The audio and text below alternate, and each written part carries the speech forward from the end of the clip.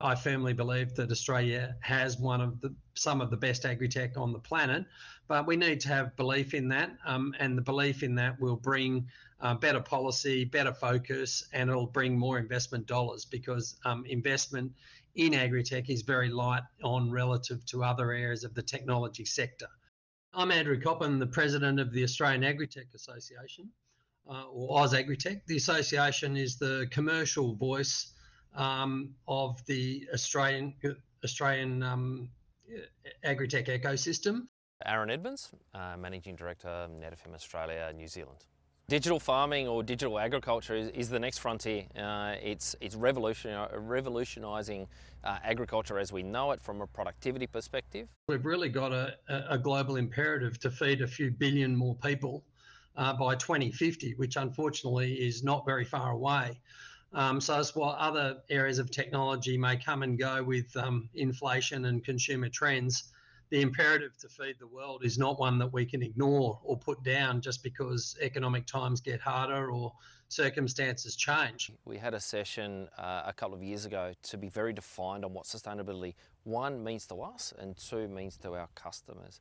So what it means to us is innovation. We need to continually innovate.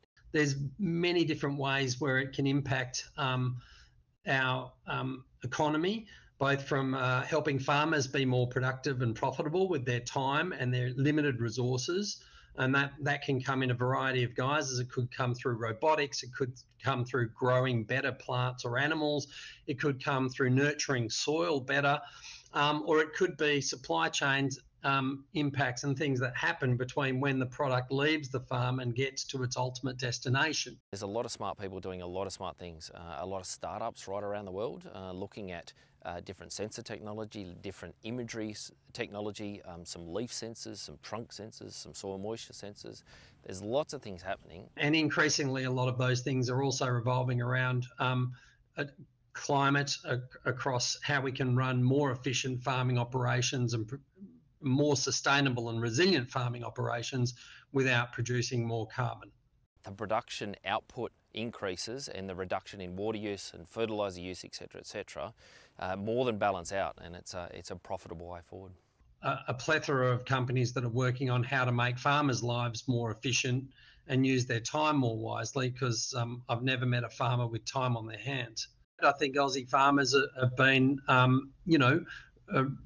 very willing to consider new and other technologies that will help run their business.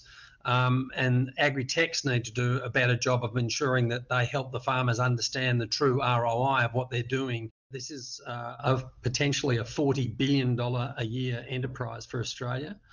We think that it's already well on the way to making very material contribution to Australia's internal produce, and that we should be exporting over $20 billion worth of technology a year into the world market, which at the moment is about a $700 billion a year market in agri-tech goods and services sold.